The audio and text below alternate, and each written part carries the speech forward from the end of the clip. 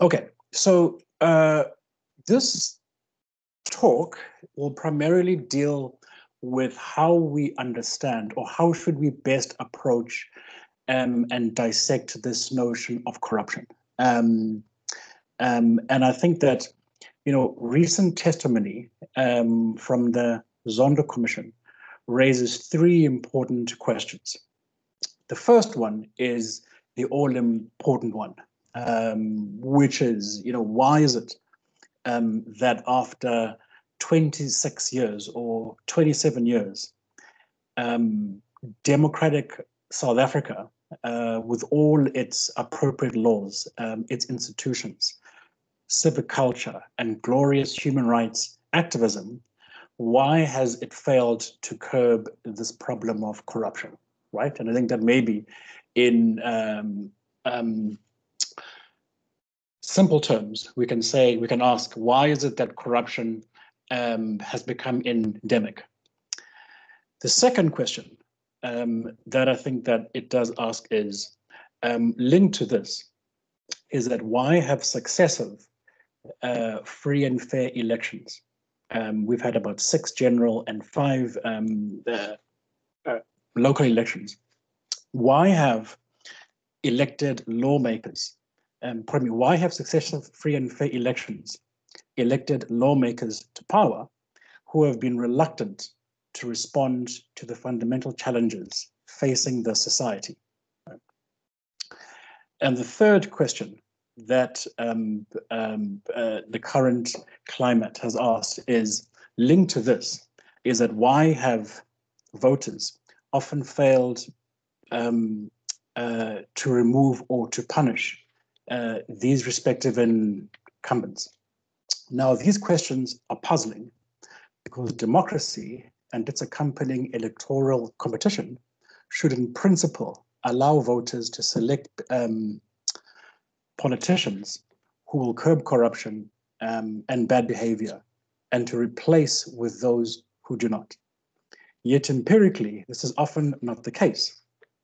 My lecture will basically examine the conditions under which democracy can fail to secure clean government in the interest of the people. Using the case study of the ANC, my argument is that party system competitiveness, which shapes the effectiveness of elections as tools to select and control politicians, plays a crucial role in conditioning the scope of government corruption.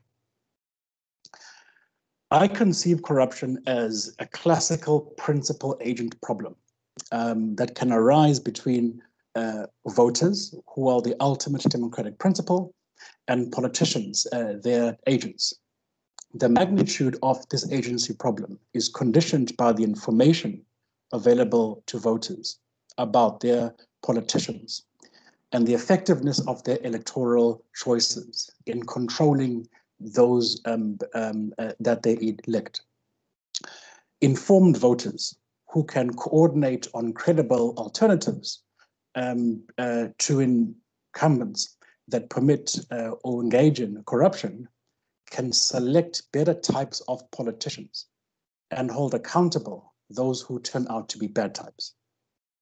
Party system competitiveness influences the scope for corruption because it shapes both the information and the effectiveness of the choices available to voters. By focusing on these two critical, shall we call them, mechanisms, I hope to clarify conceptually how party system competitiveness is shaped by governing party dominance in South Africa, and how this affects government corruption. My main argument, therefore, is that competitiveness can be expected to reduce the latitude for corruption. In this context, my lecture is divided into 3 sections. In the first section, I'll make some general observations about the ANC, which is the main accused, and this problem of corruption. Right.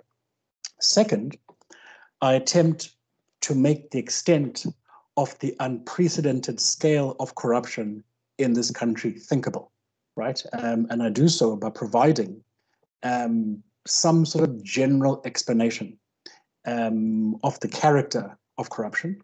And the third is that I put forward some very basic solutions. Now, when we look at our current context, I think that we can sort of make some 5 general observations. And the first one is that corruption in this country is not simply, or shouldn't simply be conceived as a moral or as a criminal issue. But more importantly, it is primarily political. Now, what do I mean by this? In the formal economic sectors that are dominated by established businesses, established corporations, opportunities are few, demand is high, and competition is fierce. In this context, the state has become the location for jobs, for revenue, for contracts, for tenders, and for licensing. The most important revenue stream, therefore, and lifeblood of the governing party to maintain power is access and control of the state. Right? Incumbency, therefore, is its main advantage, and it has used this to maximum advantage. One of the problems in this regard has been the inability of parties of opposition to respond in a meaningful way to this dilemma. The second observation is that corruption is the point where patronage and factionalism intersect. And this has given rise to a pervasive informal political system that is shaped by that intersection between patronage and factionalism, where patronage networks form factions in order to gain power in the state. While patronage and factionalism are a feature of all politics, this country's manifestation is akin to a spoil system, right? Which is a practice in which a party, after winning an election, gives government civil service jobs to its supporters, to its friends, to its relatives, as a reward for working towards victory. And as an incentive to keep.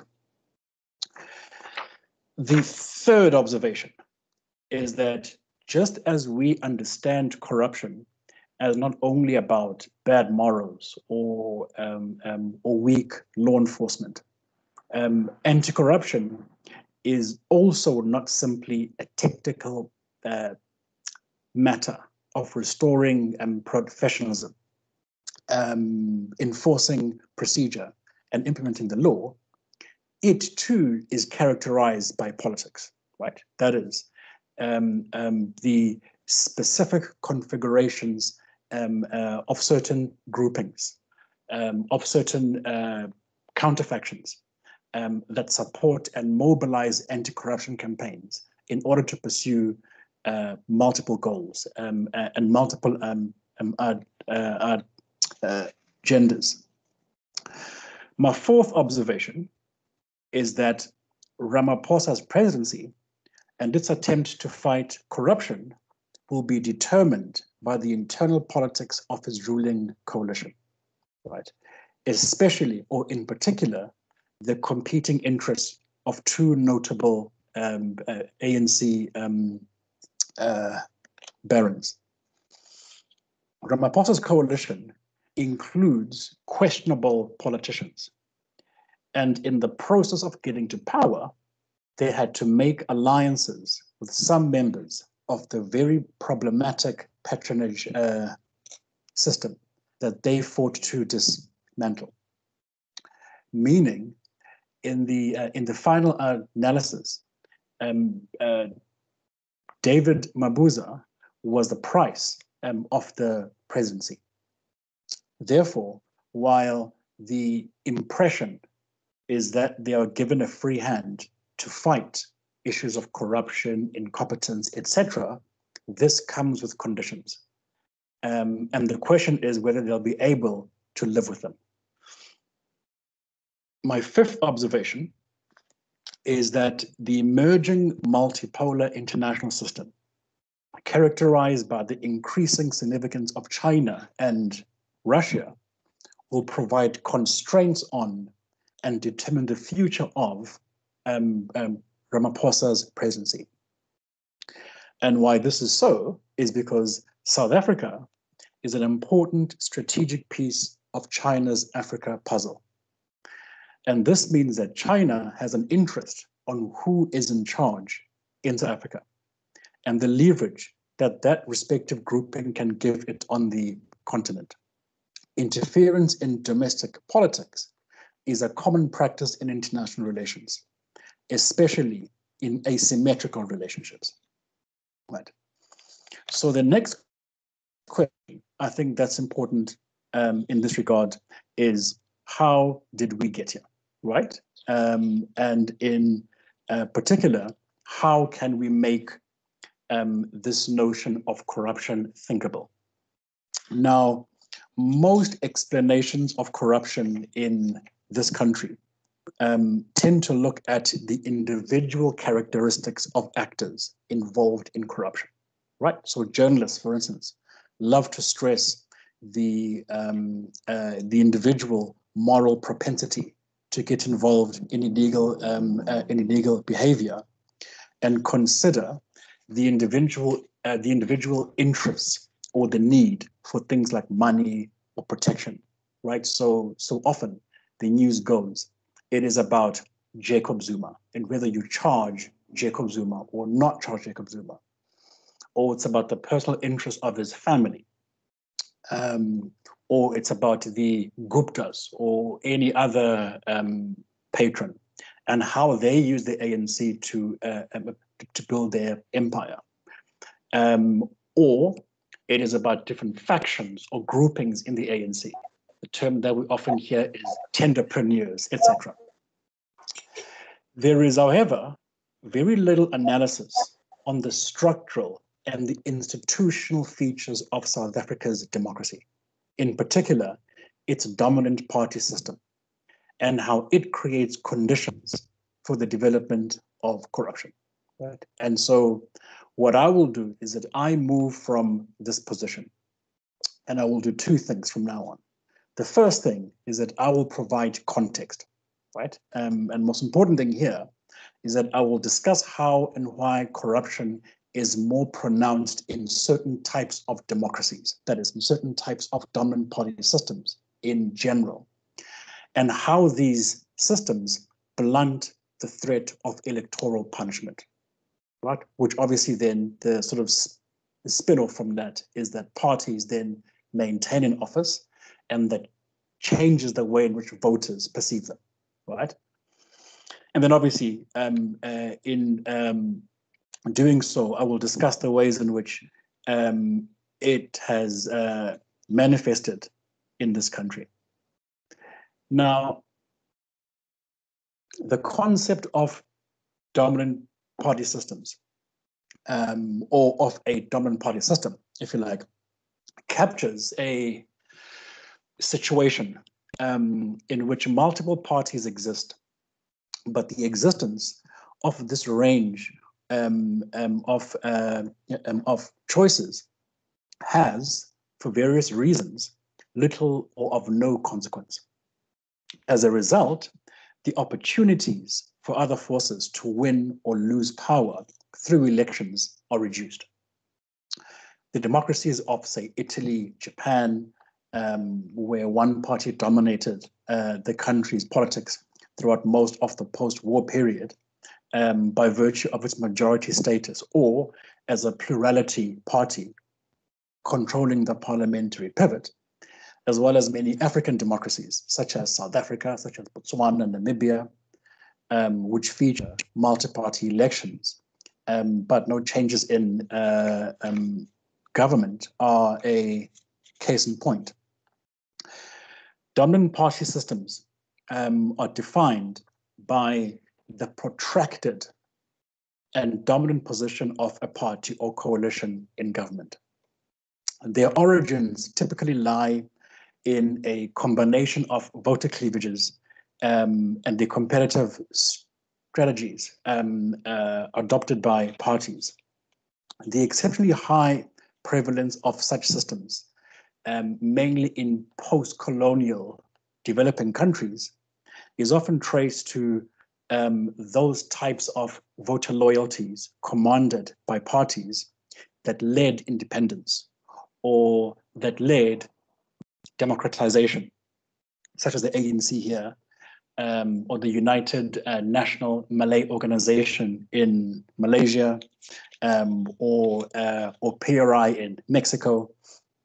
But it also appears at the same time to reflect the use of patronage by governing parties to undermine the incentives for opposition politicians to coalesce and form an effective electoral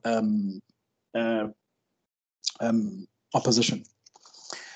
In much of Europe, dominant party systems are similarly based on voter cleavages, as well as parties' competition strategies, and tend to arise when a party successfully positions itself ideologically as the core party, which implies its membership in all possible coalitions.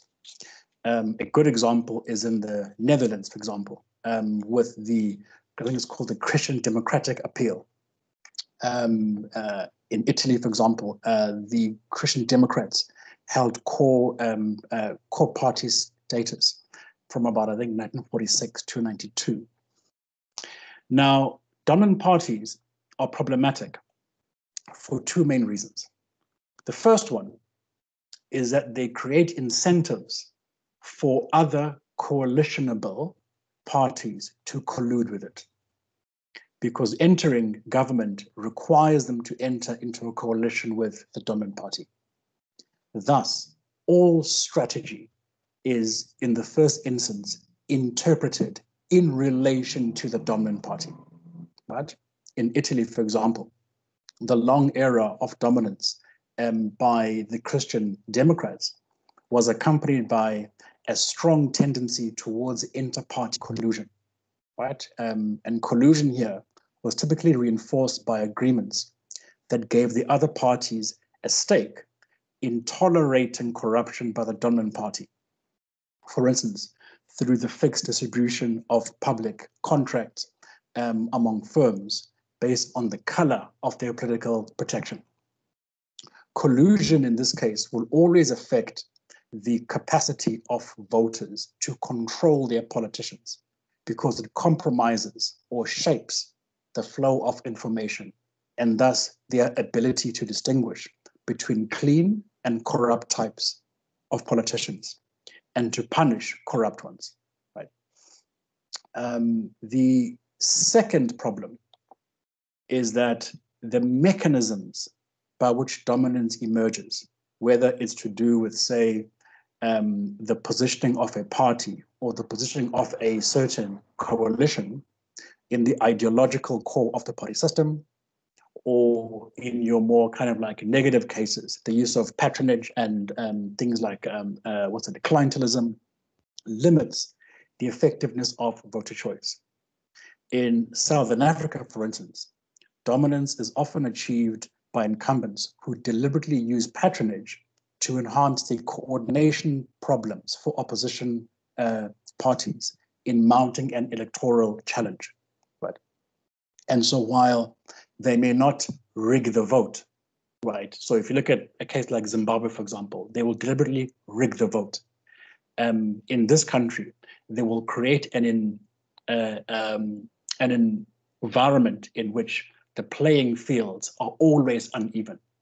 And while that may not happen during an election campaign time, for example, it is that the system design is that at all points, Monday to Friday, January to December, year in, year out, the ANC is always at a strategic advantage. Right? And so in this country, for example, we also see it through the ways in which the governing party will use state-owned enterprises on the one hand, the police service on the other hand, teacher unions on the other hand, together with the Secret Service, right? In Japan, you had the heavy reliance of the Liberal Democratic Party on clientelism in the context of a fiscally centralized government structure. And that had the effect in fostering opposition party failure and reducing the probability that opposition parties would successfully challenge the clientelist regime. Similarly, dominant parties are insulated to a large degree from the effects of electoral punishment by their ideological position, right? By being sort of chameleon-like, which tends to secure their inclusion in governments, even if they are reduced in size, right? I think that this is happened in Malaysia. Thus, the mechanisms that give rise to dominant party systems can be expected to blunt the threat of electoral punishment. For these reasons, I think that we anticipate that patterns of dominance will correlate with higher levels of corruption. From a theoretical perspective, the mechanisms which limit successful challenges to help maintain collusive opportunities for office holders of the established party. The examples of South Africa and Italy, together with Mexico, India, I think India after independence, and maybe up until the 1980s, support these. And therefore, we can expect, therefore, that from a contextual point of view, right, is that dominant party systems contribute to the widespread corruption through the abuse of state. We're not saying that other democracies don't have corruption or it doesn't happen elsewhere, but the reason why it becomes unprecedented and the reason why it becomes endemic is because of the character of that dominance. And so therefore we expect that corruption is more pronounced in a dominant party system. The point being that it is this systemic feature of South Africa's party system that conditions competitiveness by shaping the quality of information and the quality of the effectiveness of the choices available to voters. And so therefore, to the extent that the party system reduces the flow of information, or to the extent that it restricts the ability of the electorate to make effective electoral choices and coordinate on opposition alternatives, it broadens the scope of corruption. And I think that that is the sort of first major observation. Now, if we move on to the more specific observations, I think that and based on the argument before, I think that we can sort of conclude that, that corruption, therefore, is sensitive to environmental conditions, in the sense that it's less about the law per se, but more about the political context, right? But it also, at the same time, affects those same conditions. And so in a long series of interactions, corruption and party characteristics influence each other, bringing about multiple vicious circles, what economists would call the high corruption equilibria. Now, research on political parties indicates a change in the relationship between different circles of participants, right? From party voters to members to activists to leaders. In democracies, corruption is linked more and more to oligarchic parties or oligarchism, a declining membership base for parties, the reduced roles for activists, and professionalized leadership. In South Africa, therefore, I am suggesting that the ANC has become an oligarchic party, and that in the first instance is that corruption in the ANC has been favored by an unstable membership base.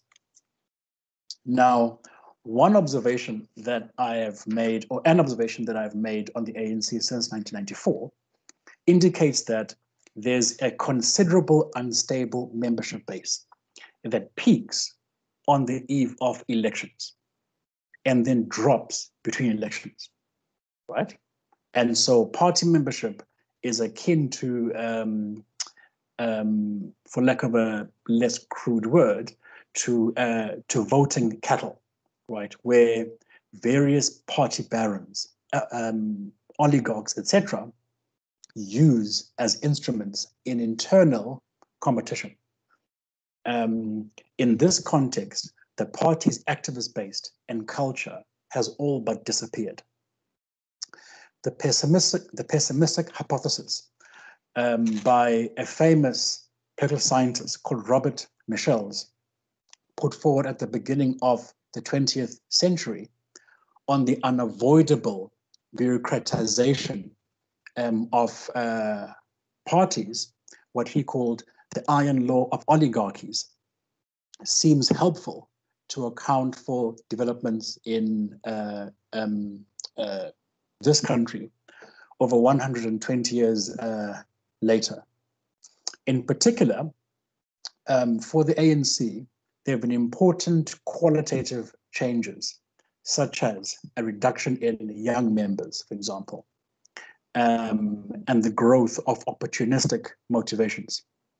For the ANC, it has become more and more a machine, more and more a vehicle to pursue the agendas of party barons and clients.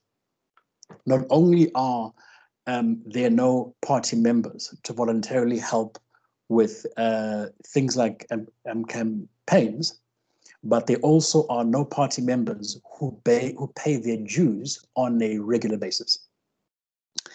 This means that the party has to buy in services, but it has no income, or it has no projected income with which to do it. So unable to mobilize a stable constituency, lacking a stable membership base capable of paying for party expenses, and thirdly, confronting a political class lacking ideological motivations, who perhaps have become to see enrichment as the only selective incentive to politics. ANC thus has become more and more available for corrupt practices, right? And I think that obviously if one is to take upon closer observation, it would be groups that compete with each other who are available to it. This seventh observation is that corruption has produced an alternative organizational structure, right? And so if we accept that corruption develops when parties lose activists, right, it in turn strengthens a process of oligarchization, if that is a word. So ideally, in any democracy, elected lawmakers must be capable of elaborating general programs, of convincing citizens of their benefits and putting them into practice. And so the rewards of this are often public, right? It's about appreciation, it's about power, and it's about prestige and these should count more than material advantage. However, in South Africa, one-party dominance has transformed the incentive structure of the political class. The institutional mechanism for selecting political and bureaucratic personnel are altered in favor of individuals who are willing to invest in creating that influence, as opposed to those who see the rewards, or who see providing the public with reward in exchange for appreciation, prestige, and power. And what this does, therefore, is that as a result, it loses its activist culture. Nobody is willing to contribute voluntarily, but they contribute in order to be admitted to the competition for position of private interests.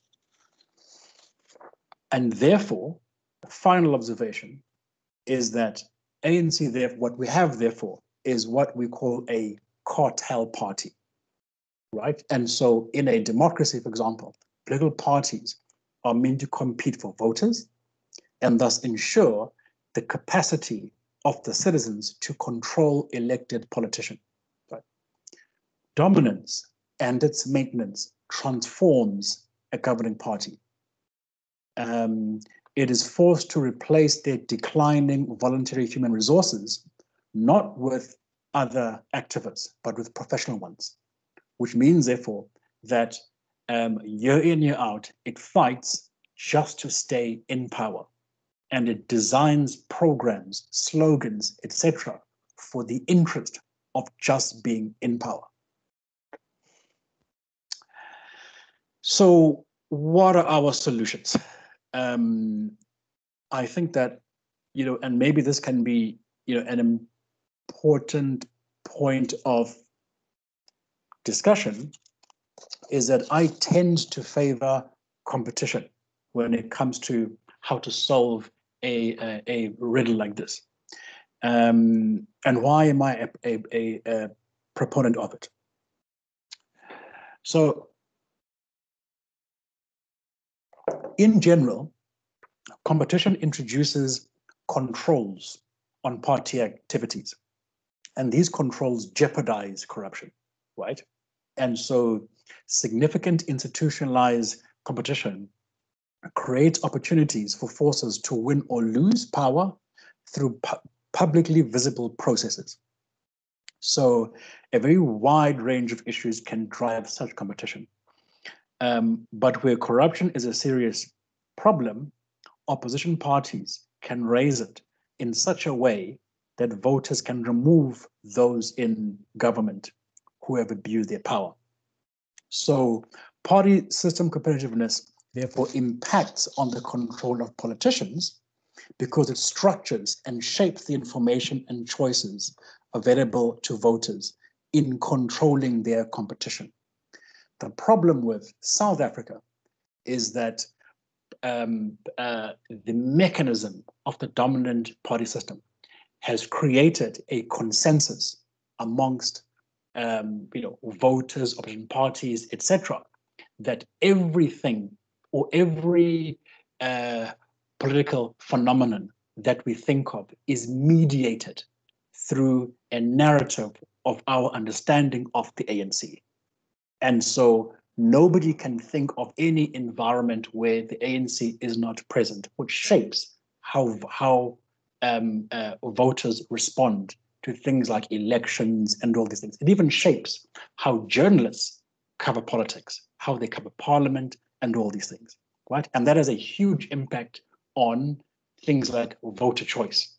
And so while many poor areas, you may have protests over service delivery, over a variety of issues, there's never a translation of that sense of grievances to informing electoral choice, right? And this has a lot to do with the way in which voter information is shaped, right? And so My concluding point, therefore, is that when party system competitiveness enhances the information and the effectiveness of the choices available to the electorate, the scope of corruption is reduced. Okay, I think that's the end of my presentation. I'm not sure how much time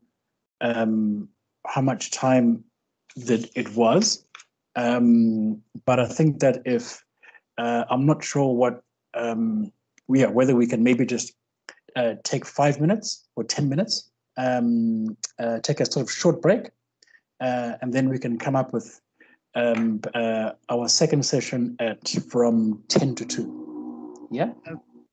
So we'll be back here at 10 to, Zwelethu? 10 to, yes. Okay. At 1:50. Okay, great. Okay. Okay.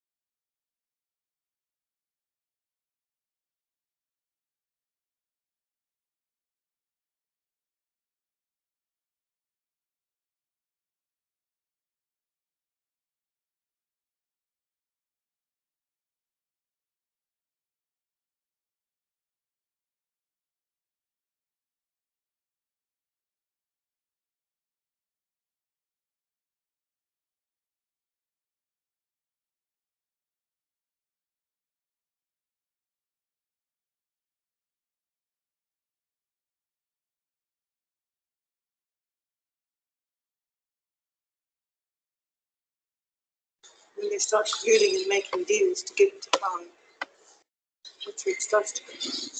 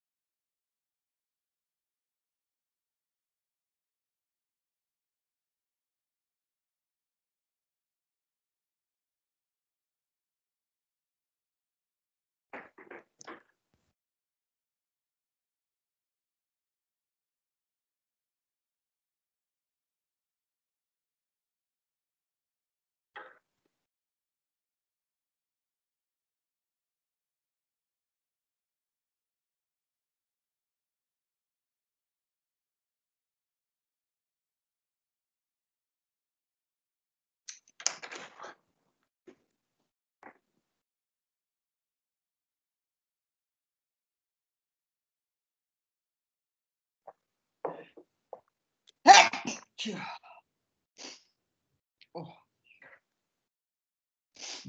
Okay, Zwelethu. I think we can start again, Zwelethu. It's now 10:02. Okay, so we can open up for questions. Sure.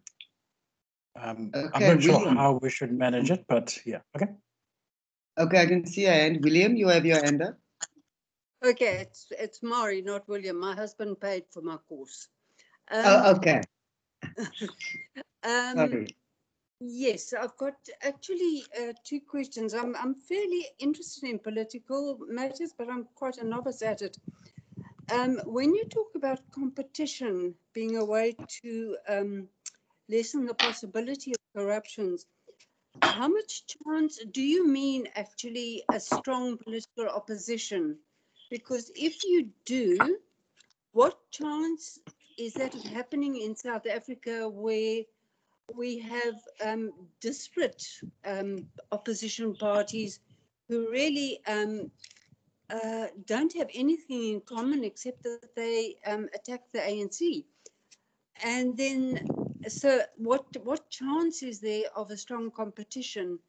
And the second question I would like to ask is, in view of the scandal around the corruption of the PPE distribution of 10, and we now see an extremely critical distribution of vaccines, which has been on and off and on and off, and we see that that has been given to David Mabuza to oversee. Now, this seems to me an extremely cynical move on the part of Ramaphosa. And I'm not sure if this is caused by the the factions in the ANC, whether he has to be wary of the opposition factions, even in a matter as critical to the health of the nation as this. Thank you. Okay, thank you for that. Should I just answer? I think maybe because we have time.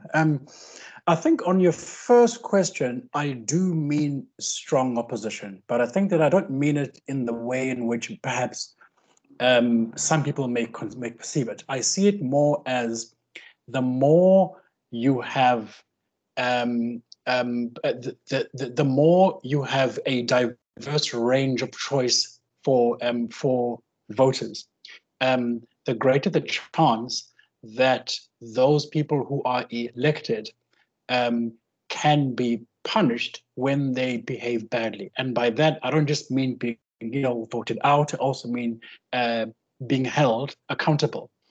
And what that does is that it changes the incentive structure of elected people, simply because there are consequences for actions which shapes what you do. So it doesn't necessarily mean that there won't be corruption, but that the more range you have, the better the chance. And so yes, it does mean that. Most importantly, however, I think that if one then looks at the South African case, I think that you are quite correct in the sense that one of the reasons why we have had just this 27 years or so, and I mean, if one even looks at, say, the character of presidents, right? So you had Mandela, you had Mbeki, you had Zuma, you had Motlanthe, then you had Ramaphosa. Even though it appears that there was, intensive fighting between all of them, and that you had all these campaigns and whatnot, all of them come from the same stable, and you can trace their histories in that, what you have, therefore, is that you've got literally an oligarchy. It's the same people. And if you go further, is that they all are of the same age, pretty much. They're all getting older, right? And so the problem that we've had here is that opposition parties also, in many ways, in my opinion, don't have the kind of incentive to make their role as meaningful as it can be. Simply put, they are content with benefiting from the system in the way that they are doing. And so if you compare to, say, opposition parties elsewhere, and the way they talk to voters, the way they campaign, the way they shape information, is that we have a kind of, for lack of a better word, you do have cartelism creeping in within parties of opposition, in the sense that for them it's all really about being in office, and being in office means, as long as you have a core base that gets into parliament, then that's fine. Your second question refers to David Mabuza, and I think that yes, he is a problematic person. That's very, very true. But I think that his importance goes further than that. His significance is that, firstly, he is part of the Ramaphosa coalition. That's true, right? Which means, therefore, that he's not necessarily the kind of outsider that people think that he is, right? The second thing is that he was instrumental in getting Ramaphosa into office. And so I think that in terms of the configurations of the ANC, perhaps during this period now, right? So if we are, say, between 2019, which was 2018, which was the ANC conference. Then there was 2019, which was the general election. Then COVID happens. And then we are in another election year. Usually, the trend is that those people who are in power will want to keep their coalition intact on the eve of an election. And I think that what's happened now is that we're also nearing the ANC's National General Council, which means that any opportunity there was to reconfigure that problematic coalition that was formed in 2018 is gone. Which means that, once again, Ramaphosa may need David Mabuza to get himself re-elected.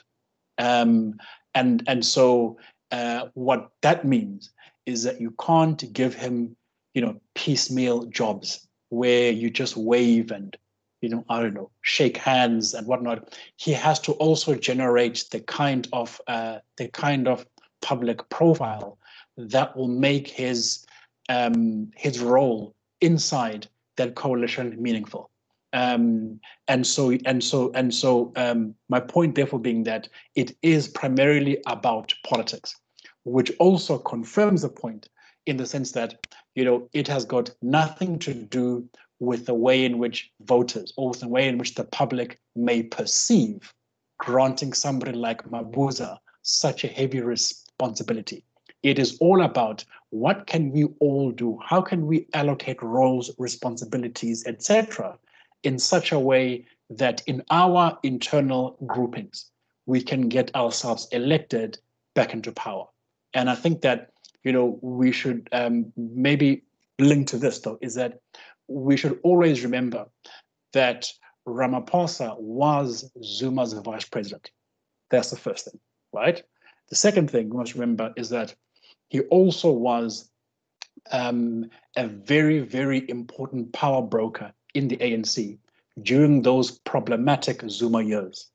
And the only time that he breaks ranks with Zuma is when Zuma when Zuma fires Ramaphosa's main henchman, which is Pravin Gordhan.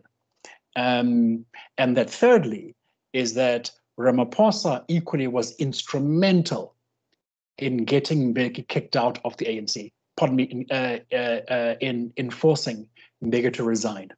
And so we are not looking, and so the point here is that, when we examine politicians who are part of that dominant cartel party, usually their incentives, usually their motivations are in many ways tailored by the environment within which they operate. And here we're looking at, once again, one party that's been in power for 27 years. And that, what happens then is that it transforms the way that that party perceives public policy, the way which perceives public service. And I think that the less competition you have, the more the incentives of those who are in power, whether they are councillors to parliamentarians to even presidents, who may in fact initially be well-meaning, changes. It's about what do we need to do to make sure that the party remains in power. And in terms of that grouping, the argument is that what does our grouping need to do in order for us to get ourselves re-elected? I hope I've answered your question. I'm not sure whether I answered everything, but I hope I did. Yeah. Thank you, Zwelethu. There's another question from Monash. Monash, you want to voice your question? Monash, your hand is up. I think they're on mute. Can you hear me now? Yes. Yes, I can hear you, yes. Okay. I'm a South African who left during apartheid in the 70s. I now live in the UK. I've been living a long time in the UK, but I keep a keen interest in South Africa, and I have family, so I'm a regular visitor. But what I just wanted to bring out some wider issues, because I don't know if it's only the political system that's the problem, whether the bureaucracy, also the history of clientelism, whether that existed even before the ANC came into power, whether there was whether corruption is inbuilt there as well, and also the civil society, because that's, if people are, you know, if they're just able to engage in protests that don't get anywhere, which are almost self-defeating, they go for things which, you know, could benefit them, but they tend to burn down schools or police stations, whatever, community centres. But if there was a, you know, if there was a more equal distribution of power between politicians who control the state, where the state is very, very powerful, and the civil society, whether that would make a bigger difference than having political competition. Because even if you got political competition, you get another party into power who will then also continue in the client system. So it's, I just wonder if it's a fairly complex issue we're looking at. Thank you. Thank you. Thanks for that. I mean, I agree with you in the sense that it is a complex issue, and I think that, you know, the point that we're making here is that we are not saying that corruption doesn't exist in other systems. I think the point they want to make is that in terms of how it manifests in this system and in this society, what is not so much the single cause, but I think that the point is what is the most significant point in the system as it exists today that has created an environment that looks like this. I think that's the point that we're making. And so, and two, I think that if I look at civil society organizations here, I mean, it's fascinating, because I think that people are well aware of their rights, right? You have a very, very strong activist base in civil society. You have a lot of NGOs, a lot of self-organizing happens. That's true. But what's fascinating is that people are very conservative when it comes to electoral behavior. So on the one hand, yes, it's a vibrant society. It's it's young, it's modern, it's all these things. But when it comes to looking at politics, people are very, very, very conservative. And I think that, it's not that competition, that is leveling the playing fields, is going to be that magic wand that solves all the problems. No, but I think that in terms of its manifestation now, I believe at least, and maybe it's because I'm a political scientist, right? That is the first place or the most significant place to begin. For example, things like the funding of parties. For 27 years, the private funding of parties was unregulated, which meant that the conditions to partake in corruption, which meant that the incentive structure of parliamentarians was clouded by this. And so, yes, I think that I do agree with you in the sense that when we're thinking about, how to fix things in such a way that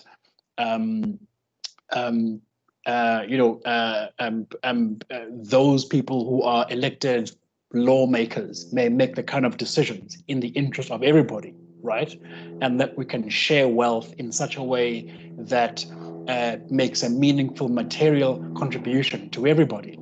I think that point in the system where it's crucial to begin is in the political system. After all, law is made by people who are in turn elected, and so it's not saying that those points are not important, but I think that the place to begin is in the politics. Hope I answered your question, Monash. Yes, but I think inequality is one of the, and that's growing in South Africa. It's even worse than it was before in some respects.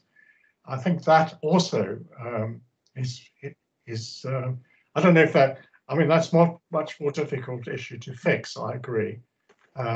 But I think whilst that exists, whilst you have a very unequal society, and the more society becomes unequal, that in itself is a real problem for democracy. That is true. I agree with you. And I think that even then, though, I still think that poverty, inequality in this country, at least, are not accidents. That's the first thing. And two, I also think that the persistence of poverty and inequality is also not an accident. And I think that lawmakers do make conscious decisions as into what are the most important things.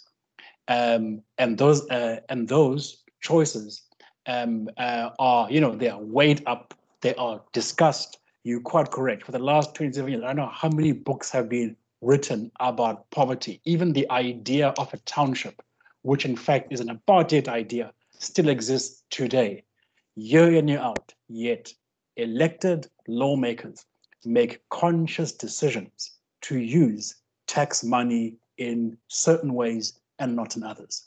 And so the point here is that if one is able to change the system in such a way that those lawmakers, their incentive structure is one that perhaps is not geared towards that. It might not solve the problem, but I think that it will go a long way to beginning to do so. And so, yeah. So for me, I mean, like, I do agree with you. But for me, I think that all of these issues that we sort of point out, lack of housing, etc., are not accidents. People make decisions around whether or not to prioritize that kind of housing and not others, whether to do so at all. And they're quite happy in pouring a lot of money and a lot of energy doing other things, but not those things that we perceive are the fundamental structural contradictions of our society. Thank you. Okay, thank you very much. Thank you, Zwelethu. There's a question from Tim. Yes. Tim. I think Tim is on mute. Tim has also got a chat. It's got mute, I think. Tim, you are on mute. I think you better unmute yourself. We can't hear you. Tim, are you there? Well, he also put something in the chat. Maybe I should, while he's trying to unmute, shall I just read out what he wrote? There was no, it was just a statement I made. I didn't want to ask a question. Okay, sure. Maybe you would just want to voice that comment. Tim? Yeah, well, I think, as I said in the chat there, as long as it is so cheap and easy to form an ANC branch, which I think is 20 people at 100 Rand when I last read. So that's 2,000 Rand to get a branch and a vote. That's all you need to buy a vote, 2,000 Rand, or correct me if I'm wrong, not much more.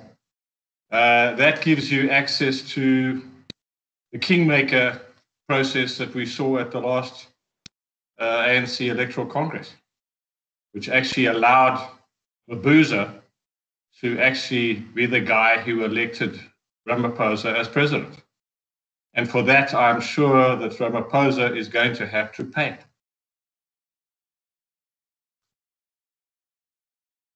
Thank you. Thanks, Tim. I mean, I'll just respond to Tim. I mean, I think that, I think that, as the point that I raised earlier, in the sense that,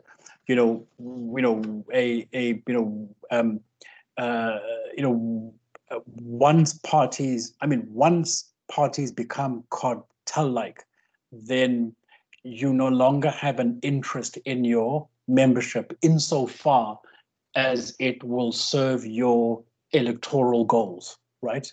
Which means, therefore, that there's no it's not in the interest to build branches, if you like, that are meaningful, right? In the sense that you then have to account to people, you then have to do all these things, and so and as I said to you, is that the one observation that I've made is that when one looks at things like membership, it goes like that, right?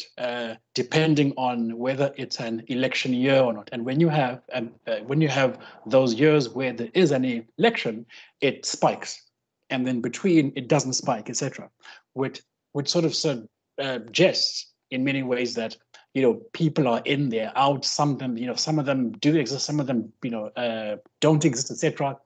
And that the party is not about its membership, right? Those in power don't account in ways where you do have a very sort of strong stable membership, and that therefore the interests of lawmakers is primarily to be in power, and you account to party barons and bosses, and that's what dominant party systems do. They create systems like that.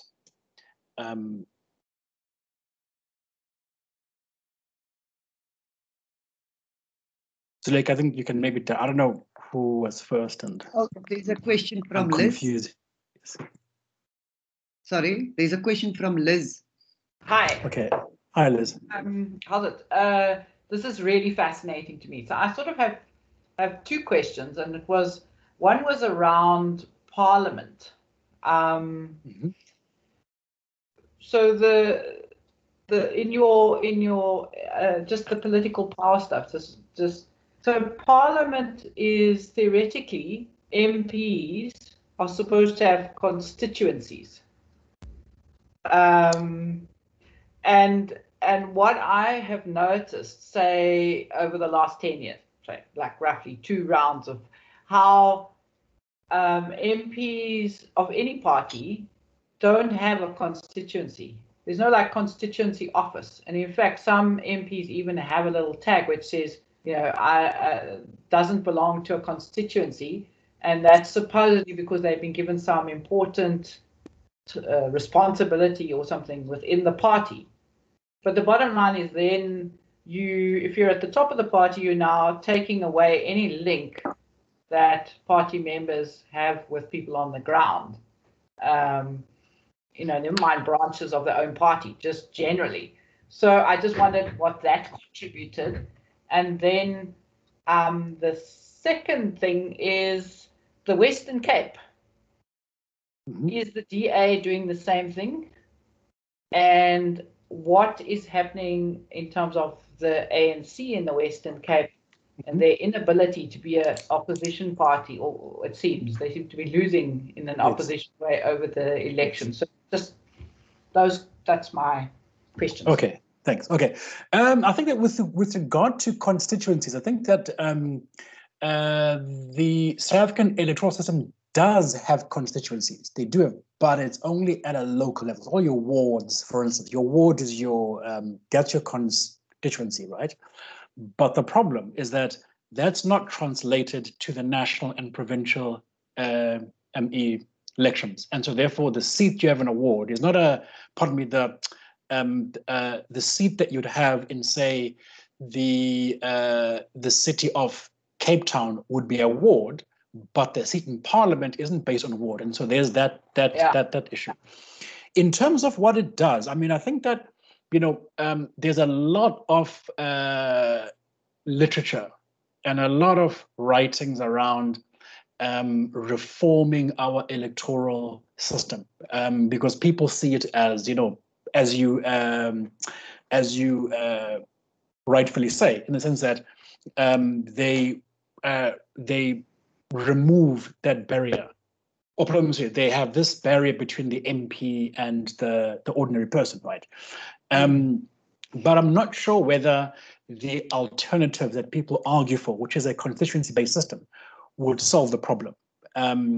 Because I'm not sure whether in South Africa, the lack of public parliamentary accountability is a feature of the electoral system design, right? Or it has to do with other stuff.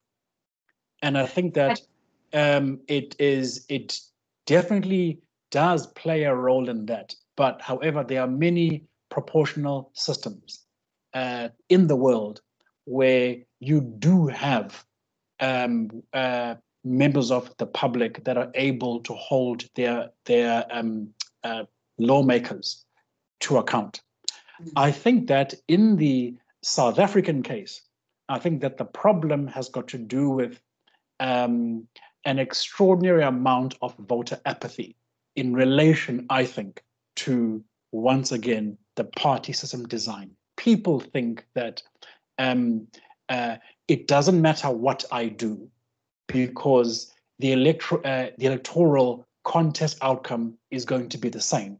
So therefore, what is my incentive to go and vote? What's my incentive to even meet these people and all these things, right? And so you have a case here, I think, where, I think that we're even to the point whereby, when we look at things like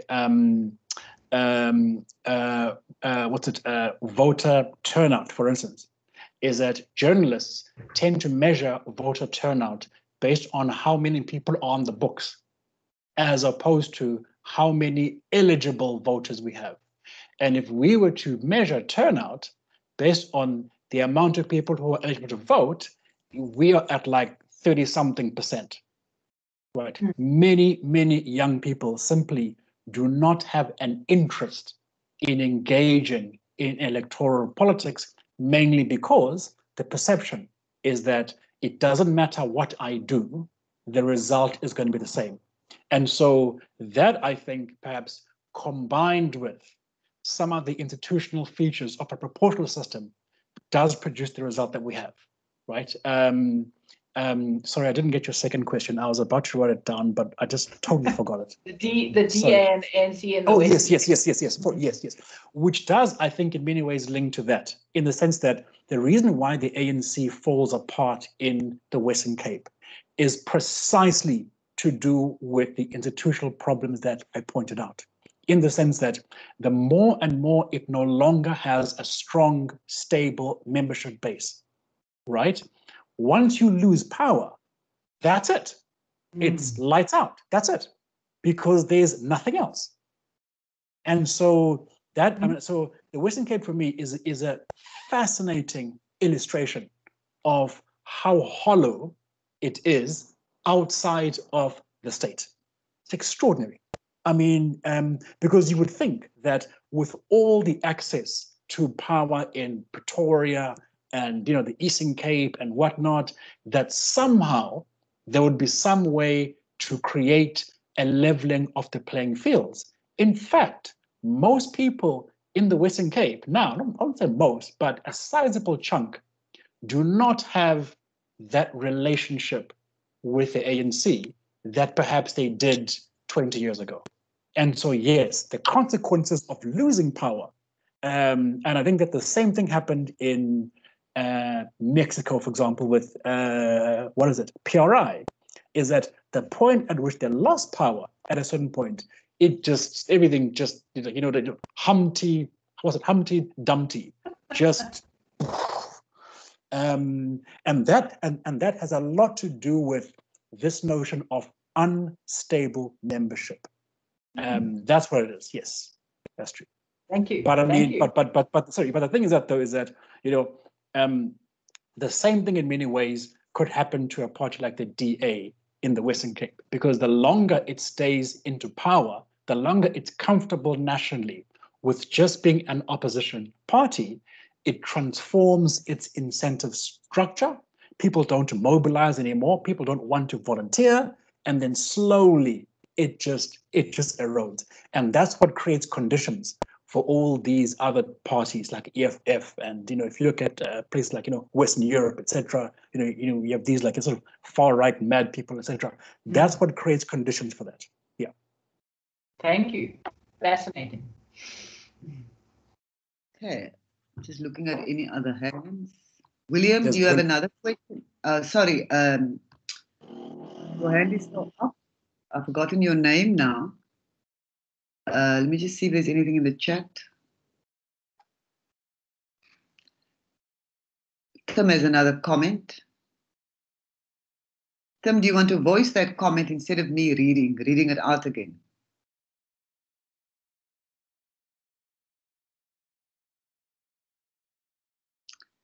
I think there's a question from somebody from I can't see now, from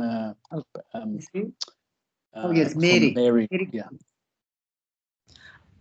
Yes, I was wondering if you could elaborate on what you mean by lack of information, because, you know, if you look, it seems like everybody in this country knows what's going on with corruption, and it's not just a question of social class, because of course it's, you know, disillusionment about corruption in the ANC that helped fuel the rise of the EFF. So I was wondering if you could just talk a little bit more about what you mean by that.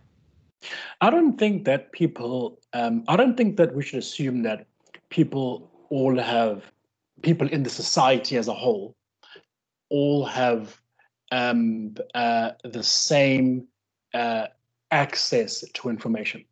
I don't think so. That's the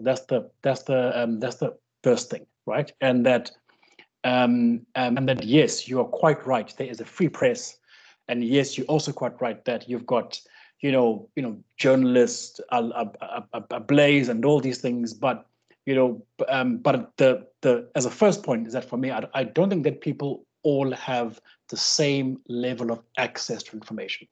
Right, that's the first thing. The second thing is that I think that even that information that is there, right? So if I look at, you know, the host, I mean, I follow news all the time, you know, because of my job, right? You know, follow all the stuff, you know, I even like, you know, accessing, it's extensive stuff. It's what, and I think that if you read the narrative, you know, it all sort of makes the same basic assumptions, in the sense that the assumption is that the assumption is that there is no alternative, right? And so all news story, even about the ANC, will portray the ANC as, firstly, the villain, secondly, the mediator of the villain, and thirdly, the savior, right? So if you look at even the last 10 years, right, you know, Zuma was the villain, right? Pravin Gordhan was the mediator, and Ramaphosa is the savior. And the point here is that all these three people come from the same stable. It's not like they are, you know, somehow, you know, people who are, I don't know, come from, you know, one's from Mars and, you know, the other one is from Venus. They all come from the same political stable. There were times in their lives where they worked together. All of them did. And I think that the way in which not just reporting them, but even if you look at things like some of the academic literature that's come over the last 15 years, all of them will make this basic assumption. And then thirdly, is that the way I think in which even activists or parties of opposition how they will interpret, how they will devise strategy and all these things is mediated by the ANC. I mean, one time I remember, it was fascinating stuff, where, I forget her name now, but she was one of the, a DA youth leader, marched to the house in order to protest against some public good or public demand. Then you have taxi associations who march to Lutuli House. Like, while you march into a party headquarters to demand public goods, you have even unions march to Lutuli House. And so you have this, and so the point, the third point is that, so therefore, even with all of this, the way in which the narrative is, and the way in which the political culture is presumes in the first instance that, be it a villain or a hero, that the ANC is at the center of all politics, and that is how, and that's how we interpret all the stuff. I mean, even just going to Robben Island, just, I mean, I remember going there when I was much younger to much later. Very extraordinary how people perceive of history, how you write history, presumes that this is once again, the old, the grand old party that was activist, that was judge, that was all in one. And I think that, if one then looks at the way in which, dominant parties maintain power, is that they have an interest in controlling that narrative. And so when it comes to things like, for example, an internal ANC primary, right? You will have media coverage forever. Like, you will know all the intricacies of it. When it comes to media coverage of other organizations, one does not get that same level of exposure, for example, which shapes how people perceive the dominant party, which shapes how they act accordingly. And I think that I think is the point that I made. And it's not so much about limiting information. I'm not sure whether I was quite clear. Oh my God. I think that my point was how it shapes the information, how you structure it, in the sense that your lens is always limited by this reality. And you can have and this has happened before, though. Like, you can see it happening in Malaysia and Mexico and India. It's the same thing. I mean, it's not a unique thing. Yeah. I hope I answered your question. Thanks. That was an excellent response. Okay, Paul has a question. Paul Russell. Paul, would you like to voice your question? Yes, thank you. Thank you very much for this lecture. I was, in my past, the director of the Anti-Corruption Commission in Zambia. And so I speak with a little bit of authority when it comes to this type of thing. But I get the impression from what you're saying that after the elections in South Africa this year, the status quo may still exist. If it is going to exist, shouldn't we be looking perhaps as to see why the judiciary and the organs of the judiciary, the investigating departments, the courts, seem to be failing in bringing people to book? The reason I ask this is that if there is voter apathy, and I can well understand that there may well be, wouldn't this, if it was possible to actually see people getting into court and actually being convicted in a reasonable time, help to send out the message that this corruption does not pay? I think people are looking to see this, and whilst I completely go along with everything you've said as to in regard to what needs to be done in taking the problem of corruption at the level you're talking about, perhaps in the meantime there might be more effort put into getting people to vote. In many of these countries, Singapore and other places where they weren't exactly democratic, but they certainly were successful in stopping corruption. Maybe you'd like to just comment a little bit. Thank you very much.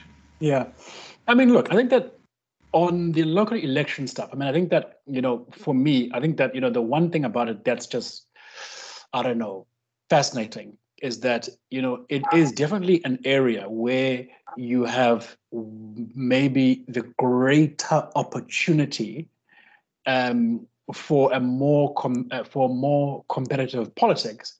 But I think that the character, I suppose, of opposition parties is not one, or the culture, if you like, is not one that is based on cooperation, right? So I think that the one person did make this point in that there are all these small little entities that pursue their own little content, which is why we have predictable results year in, year out. And I think that things won't change in that regard. I think that when it comes to prosecutions, I agree with you in the sense that once people see that kind of justice, it does send out a message. That's very, very true. And I think that it's also true that it does shape the way in which people perceive politics, in the sense that there are consequences for what you do. I think the riddle, that I sort of, cannot sort of get my bugbear around, and I think that I also do agree with you, is that there does seem to be a lack of consequences for the actions of certain people. That's very true. Why that is the case, given that there is an understanding, I think, that the judicial arm is, somewhat, I suppose, independent. I am not so sure that the prosecution arm, I must choose my words carefully, whether it has been immune to politics. I'm not so sure about that.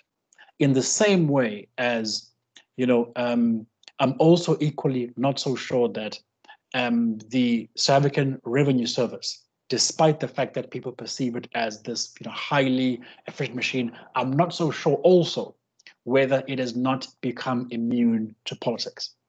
And I think that part of it, has to do with the fact that the longer one party spends time in power, the longer its tenure in power, the more vulnerable such institutions become for interference. And it's not something that will happen directly, in the sense that I appoint somebody and they say, do not prosecute Paul because Paul is my friend, etc.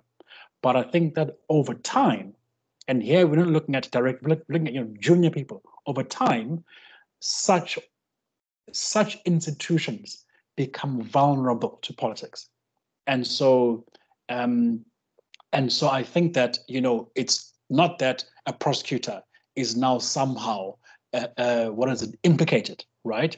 But it's more of, I no longer have a will to pursue senior people because that could affect my career prospects, as opposed to that person gave me a bribe. And so therefore, I think that it manifests as a kind of reluctance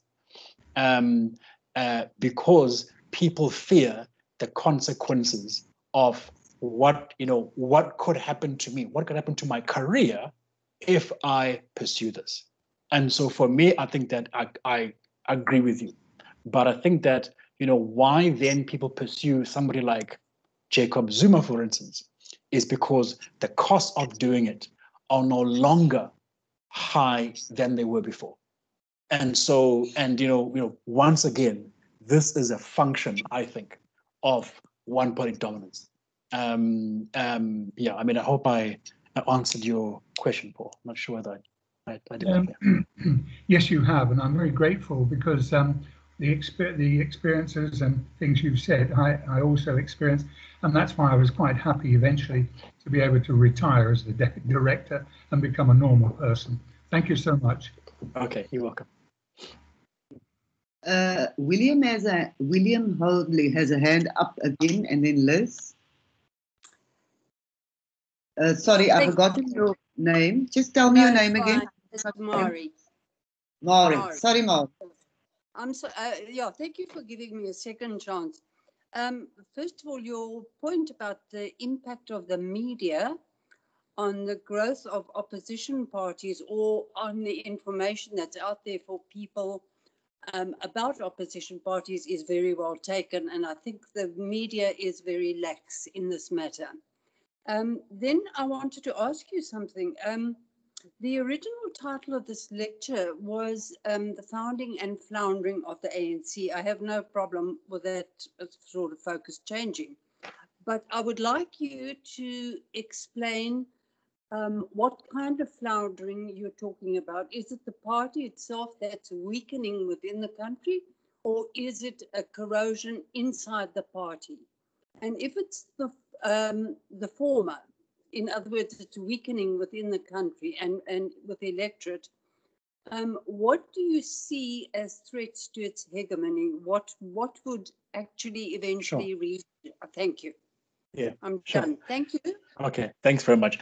I think the foundering has to do with being at the tenure of a dominant party system, and I think that all dominant parties, and I think that's the kind of message that I'm making, is that all dominant parties have the seeds of their own destruction. All of them do. And so, yes, it is an internal corrosion. That's very true. But it also is an external one, in the sense that, if, for example, if one looks at the electoral outcomes of the ANC over, I think I could write this down somewhere, over three elections, right? I think that we sometimes tend to get too fixated on the percentage. But if you look at the actual number of votes, it has remained stable for 15 years. For 15 years. The only reason why things shift has got to do with turnout relative to other parties, right? But the number has remained the same. And if we go further and we say, well, then, if we say that the ANC's number of votes has always fluctuated between, say, 10 million and, say, 11 million, right? The peak being about 11.3 million, etc. And then we say the number of registered voters has increased to, say, 28 million. We're saying that, in fact, the ANC has only been able to capture a third of the number of registered voters, right? If we increase that to the number of people of voting age, it's even smaller. This now ties into your second point, meaning what could change the hegemony, right? The point here is that you then therefore have got, if we look at the figures for last election, right? You had more people that did not show up to the election than those who voted for parties of opposition. More people. So forget now talking about people of voting age. That we can park for now. But just looking at people who are on the books, part of the Independent Electoral Commission, more people did not show up to the election who are on the books than the combined total of all parties of opposition. That for me says that people are A, apathetic, that's true, but B, there is also a sizable constituency in the whole electorate that wants something different, that could potentially make a different electoral choice. And so for me, I think that the one thing, or the most important thing, that could upset this hegemony is the vote. Simple as that. And that you do already have conditions in place, that is, people who want to go and vote but choose not to vote because they don't like the options that are put forward to them. I think for me that's the main thing. And And I think that it's more so in this country, because I think that the way in which, say, if one compares dominance between, say, I don't know, ZANU-PF on the one hand and the ANC on the other hand, right? I think that ZANU-PF will rig, right? So they will say, you know, we know that Harare is MDC, so we'll put 3 voting stations in Harare. But then we know that in, I don't know, for argument's sake, Gweru is, you know, ZANU-PF, so we'll put 10 voting stations there, right? That's how they rig. Or Uganda, for instance, they're like, just stuff ballots. You know, just take whatever you want and shove them all in a box and you want to whatnot. The way the ANC does it here is that they don't do that. They don't rig an election. No, all you do is that you basically create an unfair playing advantage between elections. That's all you do. Whether it's through access to money, etc., that creates conditions whereby at the point of the electoral contest, you've won already, right? Because the whole system is geared towards you being the story all the time, which means, therefore, that the potential for change here, this is my opinion, obviously, right, is greater and a lot, not easier, but it is, it's the outlook is more positive than in a Zimbabwean case where you're dealing with an already, you know, the army already manages elections and the police and party agents. And so changing that culture, my goodness, I don't know where you begin in that case.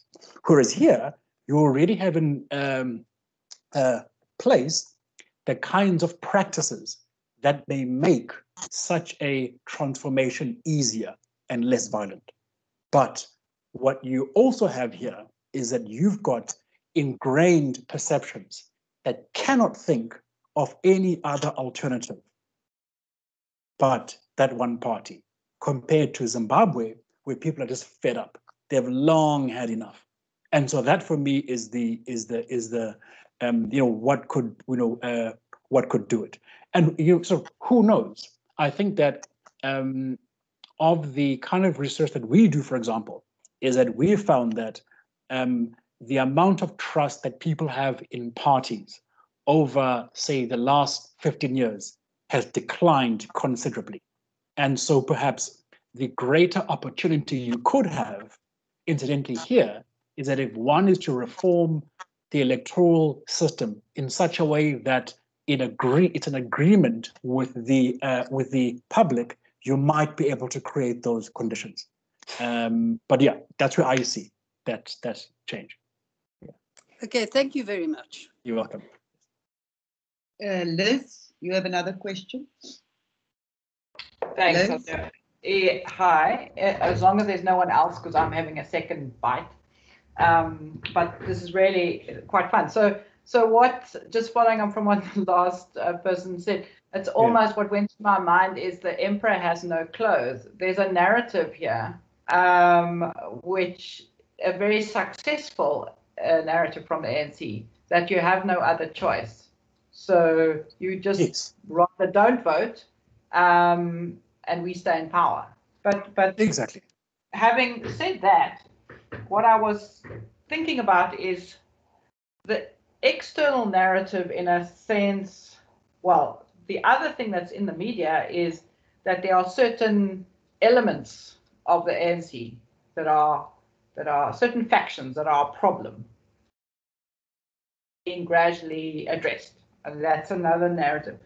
But given that what you've raised is actually there is space for change, what is the narrative inside the ANC? Because that's what I'm you know, if this, you know, the corrupt factions, I know that's not really an issue, but if certain factions are seen as worse, and therefore should be thrown out in order to ensure that the ANC wins, why doesn't it happen? Because the Integrity Commission of the ANC has got a list of people who have refused to step down, step out, whatever, who are implicated. and none of that nothing happens. It just sits in a hiatus, and those same people remain in powerful positions. So even within the factionalism, are they not aware of the fact they could be kind of cooking their own goose? That's just a look. Look, maybe one way to answer you is that you must remember that there was a time when the ANC had a very strong membership and organizational base. And that was when you had a relatively strong, COSATU, right? And so if one was to look at, say, the last 20 years or so, the one sort of the one organization that always gave the ANC a strong membership base, a strong sense of accountability, and all those things were the unions, right? And yes, there was issues, and yes, there was fighting, etc. Yes, but they were all about the kind of things that were in the public interest, right? Economic policy, service delivery, poverty, and all those things. And in fact, conferences, you had, the amount of discussion, discussion documents between Mbeki and Vavi and all. It was extraordinary, whereby the conversation was actually meaningful, and you had think tanks that would weigh in and all these things. And so, and I think that if one was to look at, say, South Africa between 94 and say 2007 or so, right, is that one could argue that even though, yes, there were problems, right, and even though, yes,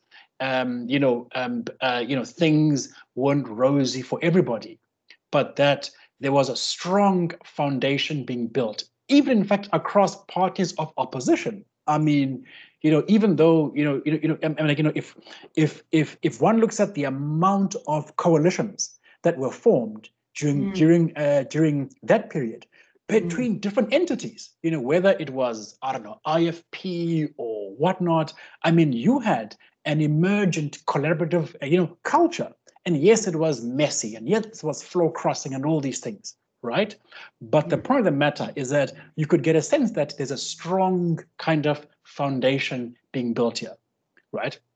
And so that was a kind of environment where the points that you make would have been relevant, in the sense that something doesn't just sit in an integrity committee. That didn't happen, right?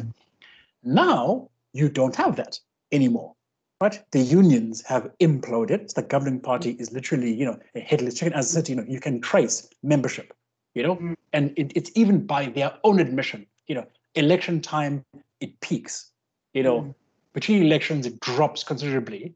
When there's an issue between one faction, it increases. And in fact, there are times when their recorded membership doesn't add up at all.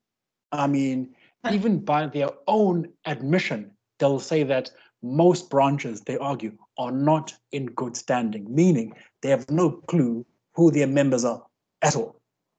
Whereas before an election, all of a sudden they have a clue, etc. Right? And so, and so I think that now, the more and more a party loses its organizational base, the more it becomes a hollow shell, the more the internal culture is one of, I don't have to account. The only people that I account to are those who are, who are in my group. I don't know whether you watched the Zondo Commission now, where, you had a case whereby the one minister facilitated the transfer of funds from the Secret Service to, Zuma's grouping, right? An extraordinary sum of money, right? Extraordinary sum of money. And that very same minister was appointed in 2019 by Ramaphosa, knowing what this person did. Do you know what I mean? And for me, quite frankly, I can't, even in a dictatorship, right? You don't transfer billions of rands from a secret service. You don't do that. Yeah. I mean, and so yes. So that when you have a culture that's no longer characterized by knowing what the reporting lines are, accounting to this, accounting officers, when that no longer is there, and I think that for many years, COSATU provided that function for the ANC for many years. That no longer is an option. And so therefore, it's become an empty shell in many ways, where you don't have that kind of organizational culture and discipline. And so, yes, it means that it leads to these kinds of behaviors where, a meeting is whether or not your general secretary who goes to court for corruption should resign. I mean, yeah, crazy. I mean, that's what you get, right? But I think that for me, though, I think that it's still, for me, a kind of systemic problem as opposed to an individual one. I think that's the point that I make. Yeah. Thank you very much. Thank you, Liz. Zwelethu, there's one more question. Marion Lovell has a hand up. Okay. Marion. Good afternoon. Fascinating lecture. I can see you're very passionate about your topic, and it's a pleasure to listen to you. Just a question about, is it unthinkable that the ANC could split? I think a lot of people feel that that would be a really good thing for this country. And if it were to split, how would you see the political landscape to be? We're full of unintended consequences in this country. And would a split bring the improvement or the relief that we seek? Or would we just land up in another quagmire altogether? And do you think that it would take away some of the voter apathy that we're experiencing? Thank you. Okay, thanks for that. The ANC has split already 3 times, right? So it happened with the UDM in 1997. It happened with COPE in 2008, and it happened with the EFF in 2012, right? And so the one lesson about it is that party fragmentation in the South African context, and I'll also maybe talk about parties of opposition, but with regard to the ANC, party fragmentation has not led to any substantive changes, firstly, in the nature of politics, and secondly, in voter perception and voter behavior when it comes to things like elections and whatnot, right? It hasn't done that at all. I think that maybe the most significant of these was the EFF, largely because it was its former youth wing, or it was a big chunk of it. But I think that what party fragmentation has done in the ANC is that it has led to the point that I talked about earlier on, more collusion from parties of opposition. Right? And so if one takes UDM, you take COPE, check EFF, all of them would seek to play one faction against the other in the ANC for their interests, right? And so what that says is that, EFF in particular, is that EFF therefore presents itself as a coalitionable party, but it literally colludes. It was with the DA initially, which, even though the two are ideologically opposed, I would have thought that an EFF-DA coalition makes sense in a down-party system, but then obviously, the moment you had a power shift in the ANC, the EFF shift. Once again, that point around collusion that are made. The same has happened with the DA, where it was first DP, then NNP. It then formed a coalition, and then it became DA, and then there was a whole mess that happened, right? And I think that the DA, and then the DA had other coalitions that happened in the city of Cape Town, where there was a merger, party and merger, coalition, and then DeLille and ID, they merged, and then DeLille, she left, right? But even then, that did not change the culture of parties of opposition. It didn't. And so I don't think, so to answer your question, I don't think that a break in the way in which, in this form is going to change anything, even if it does, right? Pardon me, even if it does happen, it won't change anything. I think that what could, and I'm trying to get to my point.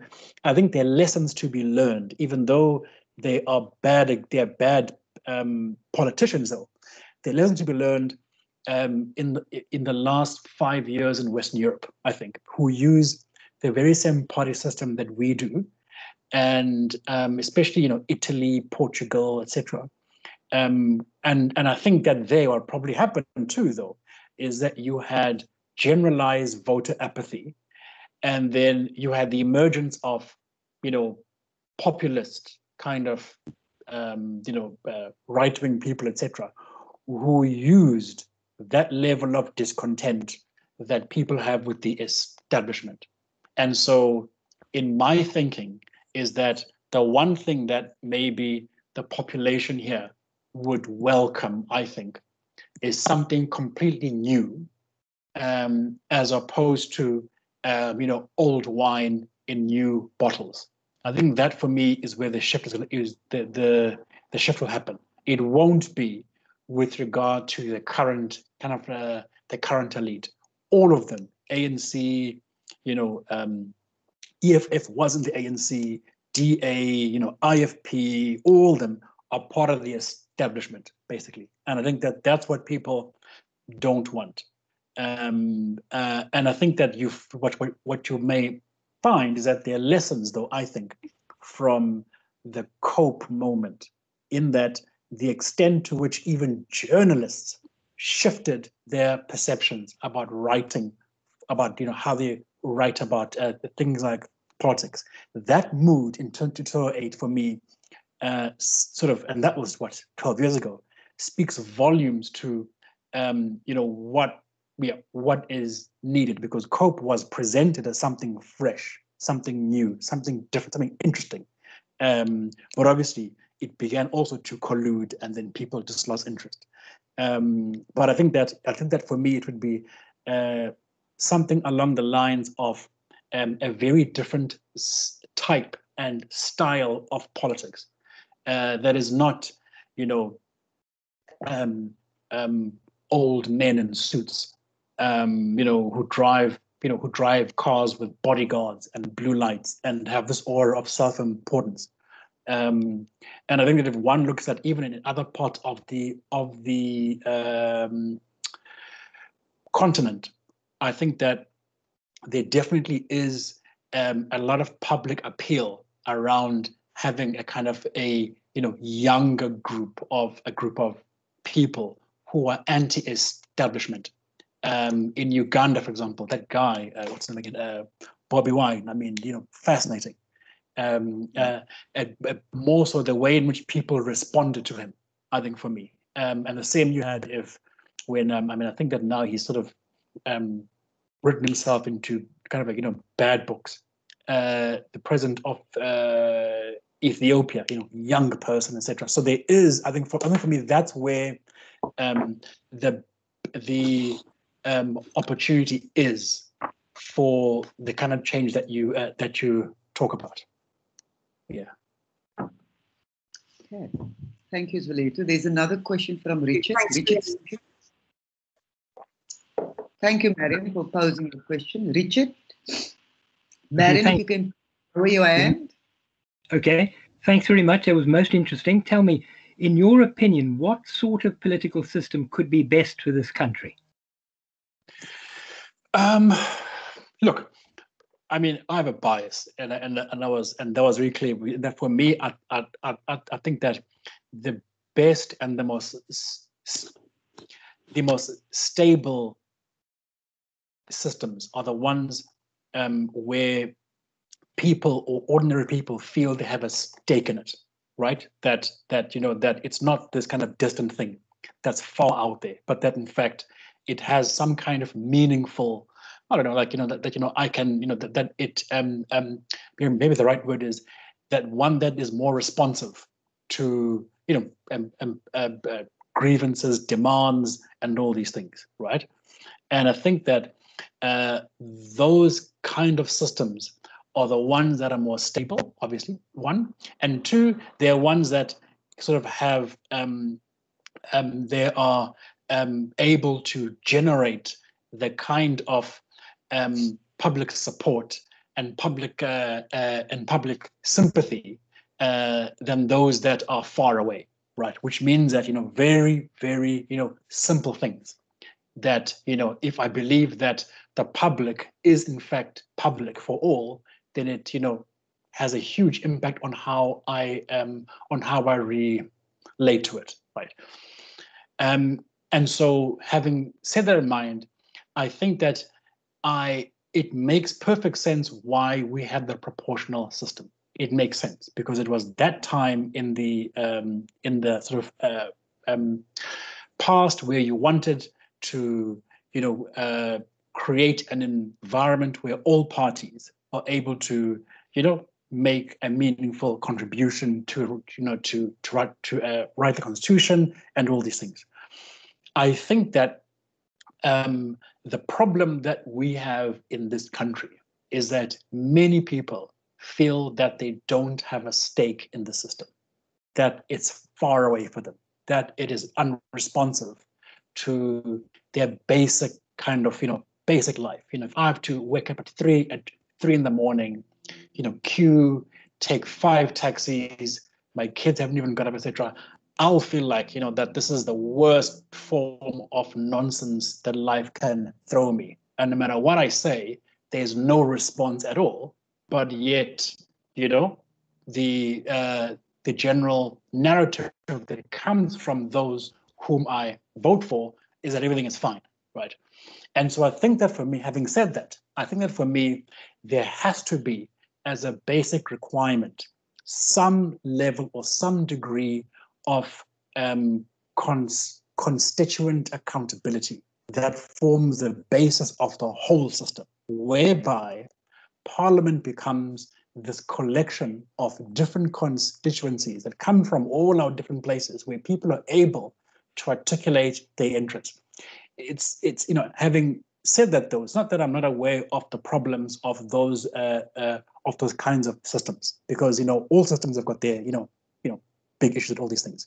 But however, in this society now, in terms of the problems that manifest in 2021, I think that some level of accountability or some level of constituency, I think, has to form as the cornerstone of how we redesign or reform our system.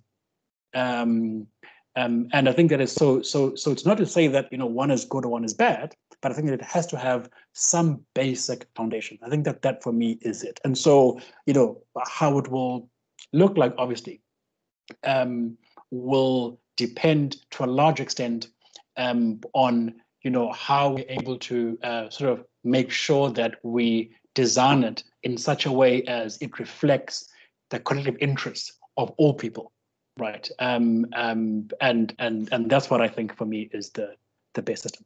I'm not sure whether I answered your question, Richard, because I didn't name anything, but for me that's how I think about these things. No, that's very interesting. But tell me, what would you think of an aspect of the Swiss system where I believe if you can get together a petition of 100,000 votes, you then force a referendum? Referendums are dangerous, though, because it's. I'm not in favor of referendums. I think that I certainly understand why they happen, right? In that. There must always be some kind of mechanism where people are able to, mobilize and make those kinds of demands. But I'm not sure. I'm not sure how that could work in our context now. I'm not sure. Yeah. but I don't like referendums, though. I think that they can be manipulated very, very easily. Yeah, but this is me. I guess so, but maybe it could be just in an advisory capacity, the referendum that is, and not in a legally enforceable manner. For sure, yeah, for sure, no, for sure, definitely, yes, for sure, yeah. But I mean, but for me though, I think that I think that where we agree though is that we're at a point where the system needs some kind of reform. What it looks like, I think nobody is quite sure, but we've reached a point where that for me is something that is that has to happen. Yeah. Okay, are you in favor of the Van Zyl-Slabbert recommendations? Look, I ideally would favor any system that tries to think through elections in a kind of creative way. And so the answer is yes. And I think that in fact he started a conversation that should never have been parked, in fact, and that in fact had the kind of foresight that many people didn't have then, to sort of say that actually, in fact, what, we have to look into the future, in the sense that even though the PR system, means that everybody gets, some say there are the kind of flaws in it that could put us in a very, very bad place, and that's where we live today. Yeah. Okay, great. Thanks a lot. Thank you, Richard. Thank you, everybody, for your question. That was quite a full hour of question and answer. That must have been exhausting for you, Zwelethu. Thank you very much for